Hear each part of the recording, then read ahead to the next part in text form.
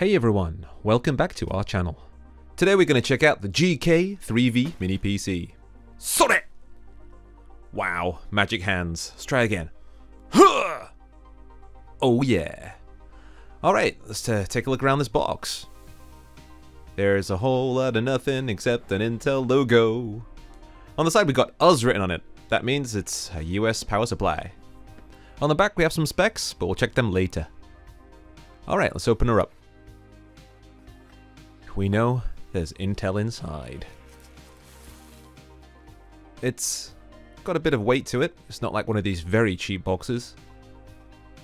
But overall, looks pretty clean. On the bottom again, we have the specs. I got the cheapest model, which set me back $165 US. The manual, it's actually quite thick. In multiple languages. It's not just English and Chinese. But who cares? Boy. This also comes with a HDMI cable.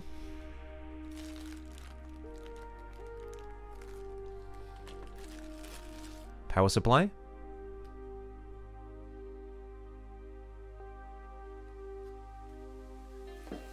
And hidden at the bottom of the box is a monitor mount.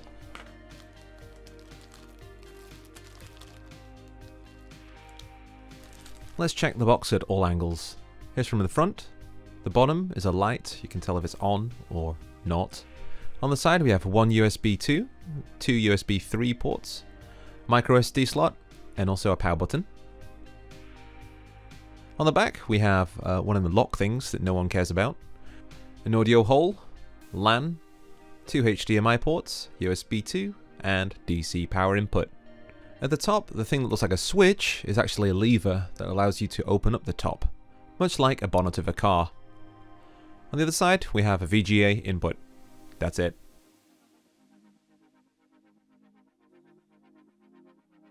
For the size comparison today, we will compare it to a toothbrush. The width and length of the box is approximately 9/10 the length of a toothbrush. Not many people have one, so let's compare it to some more common items. Something that everyone has, a Nintendo Game Boy. It's almost double the size. Remarkable. I know some people don't like Nintendo, so how about one of these babies? Yeah. Smell it. Let's take a look at some of the specs. Under the hood we have a quad-core Intel running at 2.7 GHz. Terrible time. GPU is an onboard Intel 600, which is good for 3 monitors and 4K supported at 60 Hz. OpenCL 4.4 and DirectX 12 is supported, as is Vulkan. We're given a generous 8 GB of DDR4 and also an onboard M2 SSD. There is an area for an additional SATA 3 2.5-inch drive. To use this mount, we need a monitor with VESA holes. They make it go faster. Once screwed in securely, we can easily attach the mini PC to the back.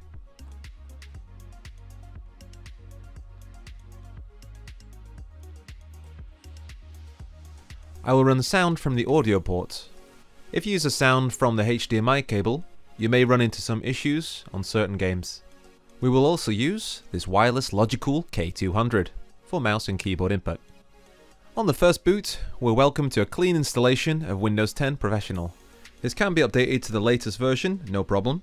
But remember, this is a clean system, no games, just Windows 10. Using the Ninite website, ninite.com, we can quickly download and install many pieces of free software at the click of a few buttons. This is Chrome, Zoom, Discord, Office, MediaMonkey. After downloading and updating, 86 GB free. Let's check out some benchmarks. This is from Geekbench 5.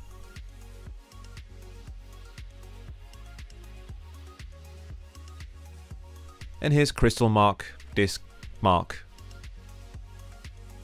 It shows the speed of your M2 SSD. Internet browsing? No problem. We can use up-to-date software and shop to our heart's content.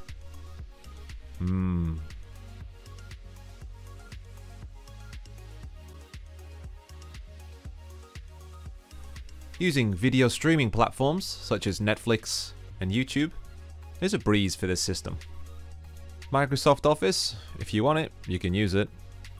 This machine can handle both Microsoft Office or any other alternative. Here's LibreOffice.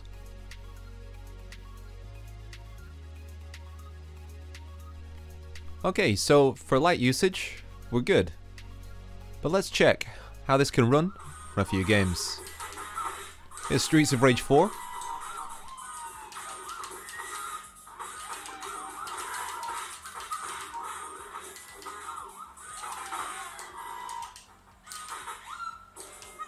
And Among Us.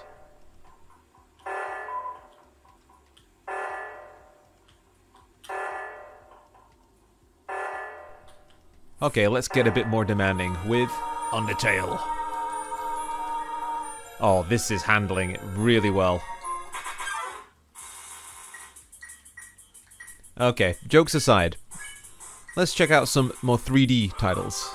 This one's Street Fighter 4. And to get this one moving at a good pace, we had to lower the graphics settings dramatically. I also tried King of Fighters 13. Had to turn off background animation, or we get very low frames per second. It's fair to say that recent 3D games on Steam are not for this device. How about emulation? Well, here's DuckStation, running at semi-decent settings at 720p. And you know what? It's not bad.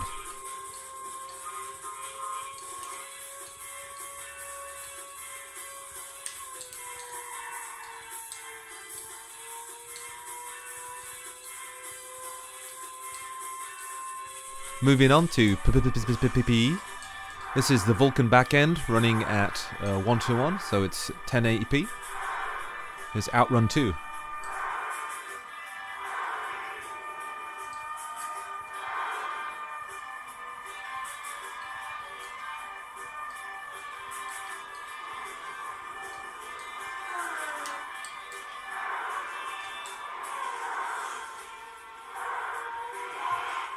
And a bit of Tekken 6.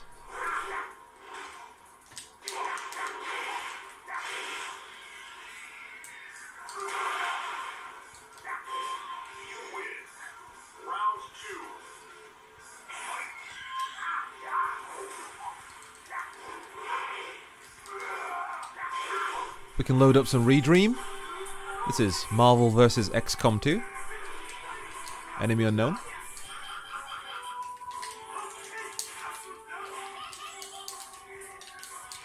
And Virtua Tennis.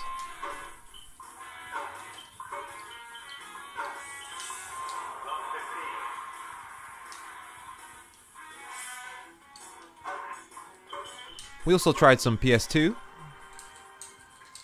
Games like Gradius 5 can be playable. But running more demanding games like Burnout 3, well, we're gonna have a bad time. 3D games do not run well. Moving to N64, not bad. Remember, we're on a PC, so we have many emulators to try out, each with their own settings. This one here is Project 64. Would you like some GameCube? At the starting line we only have around 35 to 40 frames per second. Slowly moves towards 60, but it's not really playable. Lesser demanding games such as Mario Kart Double Dash work a lot better. So, arcade games such as Mame on the other hand. Oh baby, Killer Instinct 1 and 2. Yeah, what we're looking at here is the next generation of Atomic Pi. I can see this going in a few arcade builds. Remember Killer Instinct 2, and also Tekken Tag Tournament run terribly on either Android or Raspberry Pi systems. Another thing that sets this box apart is that we have a Sega Model 2 emulator. We had to use the legacy graphics mode setting to speed this up.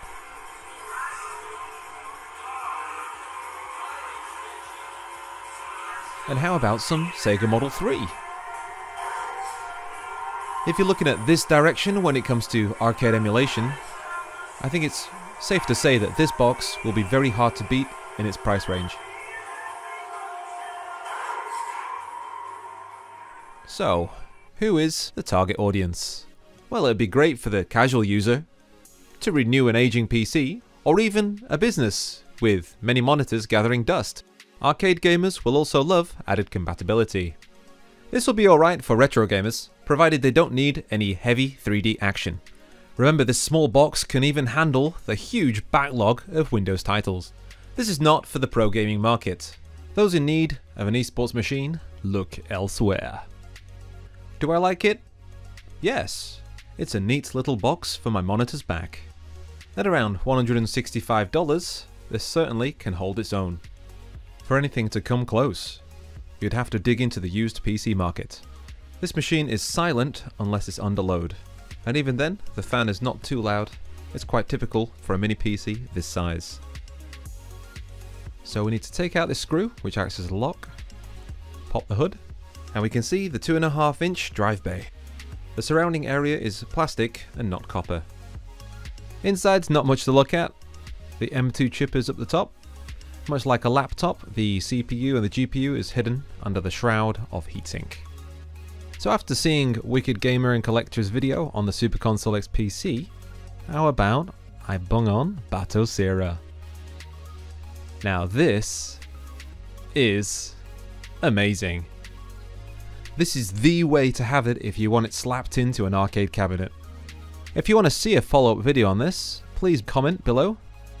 And if you want to buy one of these, please check our affiliate links in the video description. Anywho, I'm Yumi Chicken of Team Pandori, and I'll catch you in the next video. Ta-ra!